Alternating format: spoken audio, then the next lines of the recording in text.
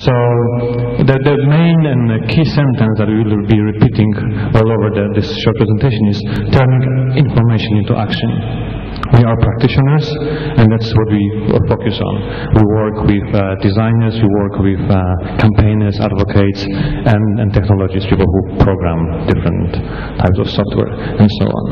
And we would like to start from showing you some images that are quite inspirational. And the first one is something I have on my wall, which is the Amnesty International campaign against genital mutilation. But you can clearly see there's 3 roses and they are sewn with sewn petals. You have a beautiful image representing a terrible story behind it, and it's just powerful image that tells you immediately, gives you think about what is the reason they're running this campaign, what is happening, and what the problem is all about. And we can go for the next one, I think. Sorry, I'll do it. Yeah, unfortunately you can't see it so well. It's actually a really beautiful image. It's a very fragile, sort of velvety petals of the rose, and you can see how they're sewn together. And you have to imagine that a little bit, I'm afraid.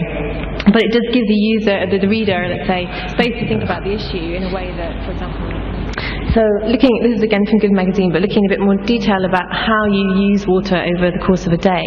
And on the left side, you can see where you rise and shine, as it says, when you get up in the morning right the way through till the end of the day, and the different steps that you take and what water that involves. And the blue droplets there show direct water usage, and the green droplets show indirect. And yeah, bad news for meat eaters, because the beef in the middle there at dinner is really quite stacked up with the green water droplets compared to, for example, salad. But the main thing is, for the user and for the reader, this kind of invites you to explore the issue in more detail and think, look through it and think, oh, I didn't know that. This is the I didn't know that factor that it's able to present to you. Yeah, one more thing on that one, and they also have sense of humor. If you look at the bad thing, so they show the thing that's bad and a good thing.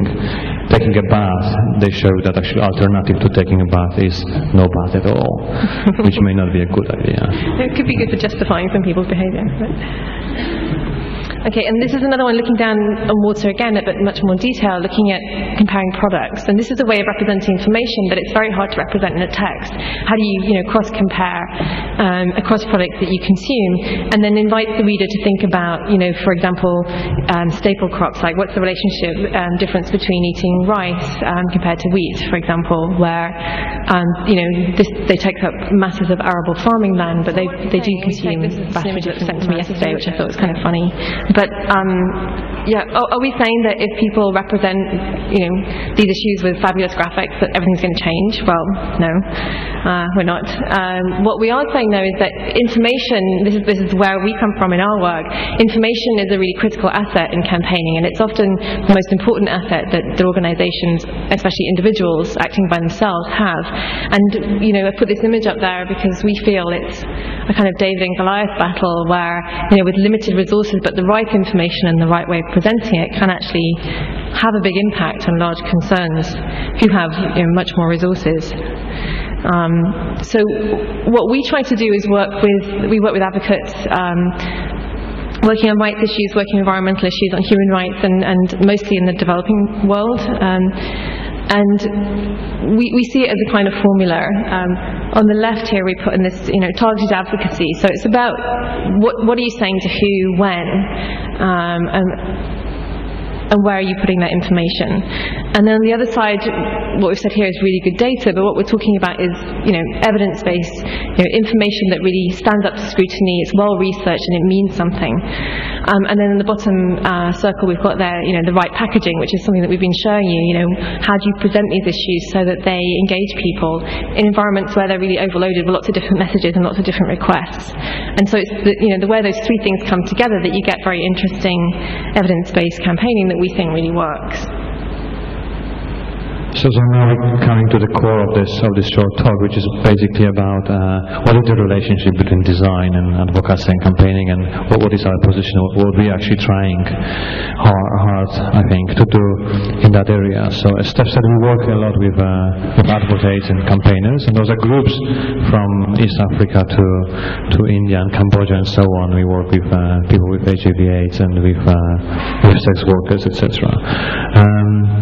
The whole idea is that we kind of call ourselves interpreters, if you like. We're not coming into places and people, environments, telling them this is what you should be doing, this is the best way of solving your problems and so on.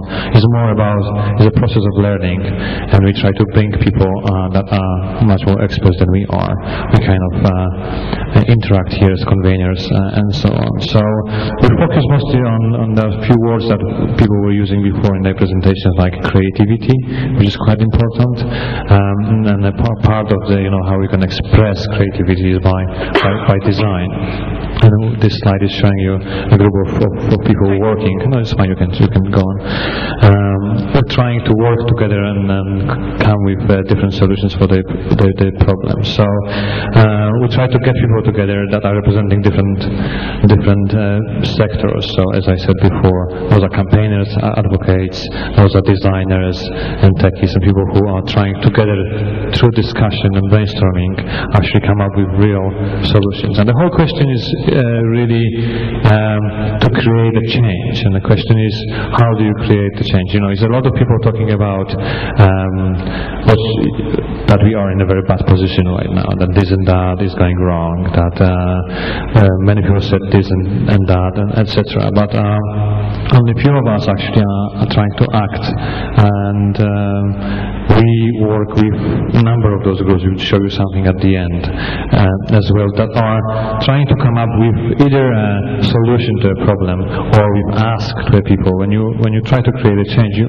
need somebody to actually do something, like really physically, or have a power to force somebody else who is in power to create a change, to create that change.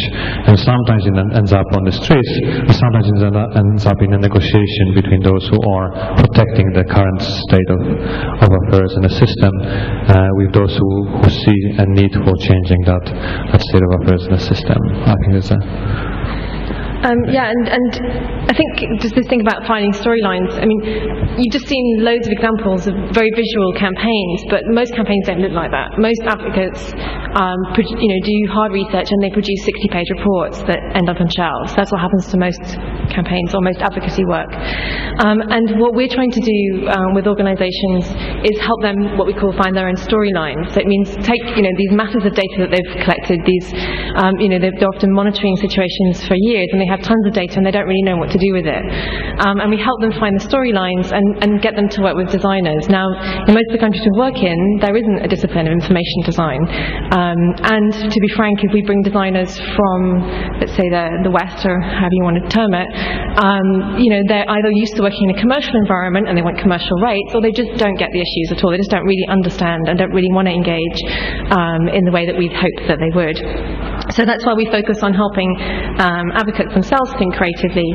And I'm just getting a little nod to move along. I'm just going to, because we showed lots of examples and we didn't say what difference any of them made, so I'm just going to show this one very quickly, which is an organisation called Global Witness, based here in London, who were working on the forestry issues in Cambodia, and they produced a report just showing, this is, I mean, design-wise, I guess it could lose a little work, but the main thing is it shows you the relationship between these particular officials, national government, military level, and police, and these little symbols on the right-hand side show you, who receives payment, who provides armed protection, and who participates directly in illegal timber trade. And the difference this made is that within 6 months of the report being released, the World Bank launched an inquiry into what was going on in deforestation in Cambodia, and therefore it's led to different changes in the system as well.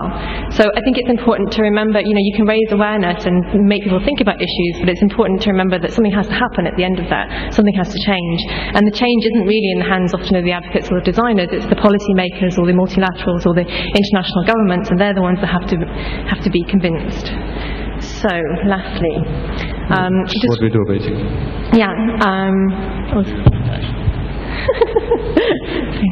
My assistant here is showing you two lovely guides. This is one called Visualizing Information for Advocacy, another on Maps for Advocacy. So